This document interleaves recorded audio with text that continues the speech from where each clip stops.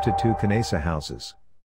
The commission was proposed by members of 2 families who shared a narrow and deep lot in Colegiales, an area of the city of Buenos Aires which is changing as a result of the significant amount of multifamily housing built in recent years, but which still maintains certain neighborhood characteristics.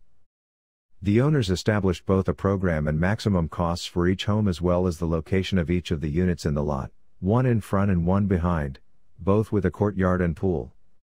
The required materials and form were consistent with what we have defined in several of the houses built by the office: simple volumes of exposed concrete, with minimum maintenance over time, and generous openings to facilitate a smooth interior and exterior relationship. Another requirement was the need for the project to appear sufficiently close to the public highway or to ensure the safety of both houses. In addition, the project should allow parking for at least 4 cars. The proposal was defined with the decision to release the ground floor of the first unit to allow a smooth passage to the back unit and allow for the required parking spaces.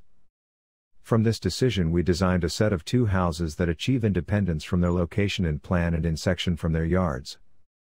Each house is designed in a compact volume of 2 levels to release as much ground as possible.